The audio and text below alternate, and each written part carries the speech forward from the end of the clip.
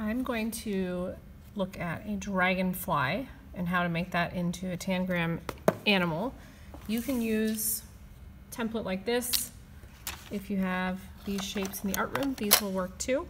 First thing I will do is look at the shape of this dragonfly and figure out what geometric shapes. So circles, this could be a rectangle, long rectangle, and then these could be either long rectangles or triangles put together. So you are taking a creature and making it look like it's made out of shapes. So kind of making it mathematical.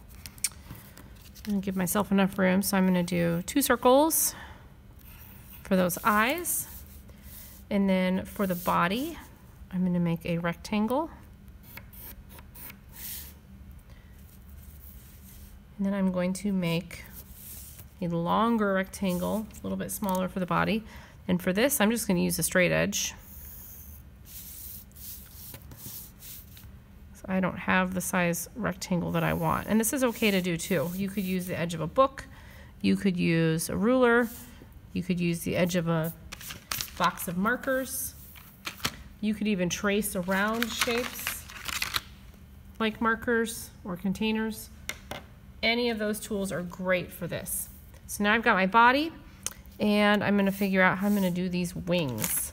So I think for the wings, I might do big parallelograms. And since I don't really have the size parallelogram I want, I could look at, also called a rhombus, I could look at the rhombus and then make my own rhombus.